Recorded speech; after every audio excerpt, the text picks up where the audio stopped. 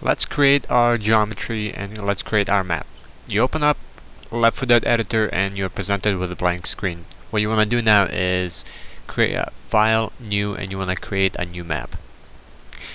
So after that, 4 windows pop up, and right off the bat, let's save our map. So save as, and it opens up map source inside the L4D, and let's create a new folder, my maps, and let's create another new folder. I'm going to start map 101. That's the map we're going to be working on, and map 101 and version 1.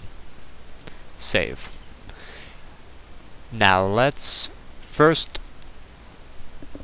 we're going to be using this tool, block and in tool, geometry tool, and what we want to do is we want to select the texture. So every time you create it, it's going to apply a default texture that you see here, and we want to apply our own textures. So let's find in the filter you type in dev, and what it's going to do is going to filter out the developer textures, and we're going to be using developer textures to block in our initial stages of our map. So I'm going to choose this little gray, and right up on top here I'm going to draw out our initial floor for the map. Now if you press the space bar and hold it down, you're able to move. So space bar and hold down the space bar, and then left mouse button, you're able to rotate and move around in the viewport. And also you want to pay attention to your snap on grid is 64 at this point. You want to bring it down to 16, and the way you do that is you hit the 2 bracket keys right next to the P, right of the P letter. There's a 2 bracket keys. You want to hit those. So let's create that again.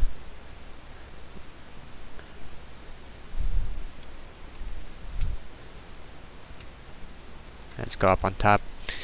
When you're in a viewport, in a 3D viewport, you want to turn the 3D textured on. Eventually you want to have the 3D lighting preview or shaded texture polygons, but at this point we want to just turn on 3D textured. And the way I'm navigating in this viewport is I'm pressing Z, and then I'm in the fly mode, and I am able to just go around the map using ASWD keys, just like you would when you're playing the game, and the mouse button, just to look around, and then you press Z again, and then you're out of it. And then if I press Shift Z, I'm able to maximize my viewport where I'm working on. So let's create our floor.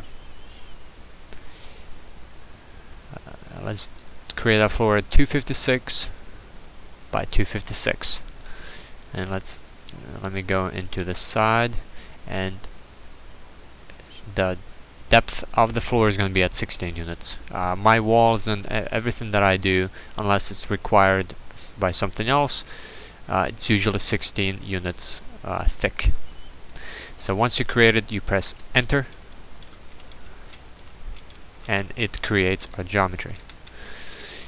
Now the most important thing you want to do right now is you want to know how big this actually is, and the height of our character is 72 units tall. And the easiest way to do this, well, there's 2 ways. One way, you can create a cube that's 72 units tall,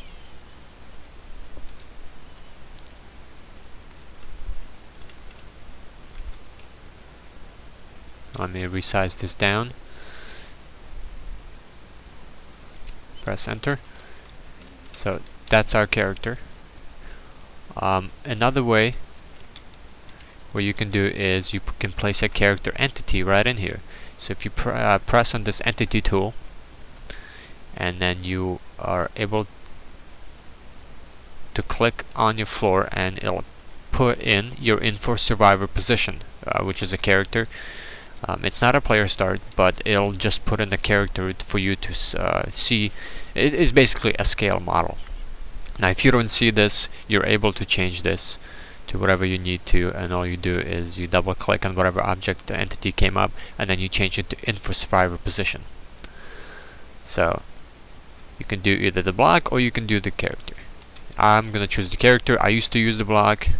I'm gonna be using the character now. So you just select your block and highlight it, and you just press delete, and that's how you delete all the brushes. Now let's go back into the tab, and let's scale our floor a bit. So what we're doing now, we're just building a simple room. So you can select your brush and you can rescale it, you can resize it any way you want to, and you can also move it, and it just moves it for you right away. And I like this size, so I'm gonna stick with this. It's just a simple room, and I'm gonna go back. I'm gonna pay attention to my grid, back to 16, and then now I want to go into side, and I want to create my wall. So I'm pressing selecting the brush, pressing shift, dragging up, and it duplicates that brush. Then I want to resize by just dragging it across, and I want to create my walls. And my walls, usually the size of them is 128 units. So I'm going to drag it up to 128. Go back into this side. Then what I'm going to do, I'm going to duplicate this, shift, drag, I'm going to move it all the way over here, and then I have my two walls. I'm going to go back to the top, and I'm going to create the rest of the two walls. So shift, drag, scale it down, drag it across, and then again shift, drag down, and drag it down. Also, you want to be very careful that you don't have intersecting brushes like this. This is very bad. You want to have clean geometry, so make sure that when you are building your rooms, no brushes intersect. That is why it's very important to keep everything on grid. So let's go back into our side view, and the way I'm choosing which viewport to go into is I'm middle mouse clicking, so I don't select anything, and that way I select that viewport and then shift Z to maximize the viewport. Now shift, drag up, and we have our ceiling. Now I'm just gonna save at this point, and let's go inside our room, and we have our character inside